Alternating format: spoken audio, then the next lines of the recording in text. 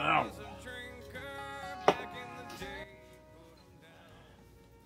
Alright, what's going on, guys? So, I got my Keith Wiesner stickers in finally. Man, they are sweet.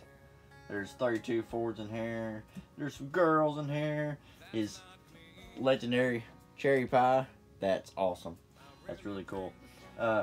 He hand paints on wood and canvas and just different stuff. He does all kinds of different art.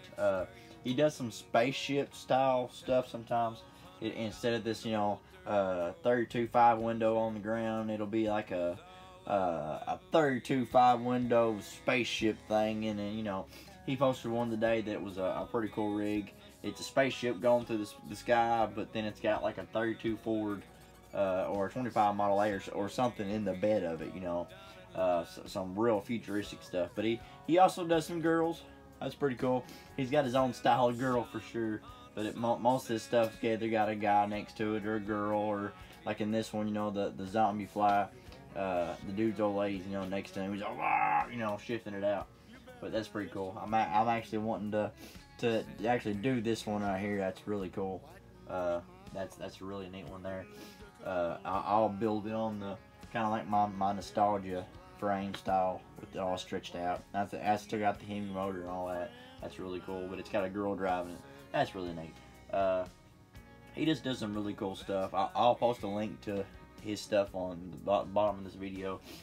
Hand painting. I don't think he puts out much t-shirts like that. I also have some Gene Winfield stuff coming in.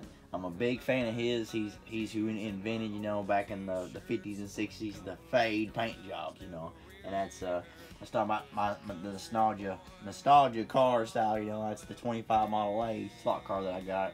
I done it, the gasser style, but then I done the fade job on it, and I looked up some Gene Winfield pictures and stuff like that, and actually seen, what he was doing, and kind of got the idea of the colors and where he faded them and stuff like that. But I got a few of his actual shop stickers coming in for my box. All these are gonna go in my box.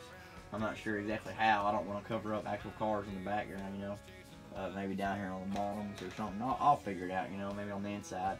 But that's kind of the idea for my actual slot car box. But when the Gene Winfield stuff comes in, I'll have a t-shirt from him, and then have a few of his shop stickers.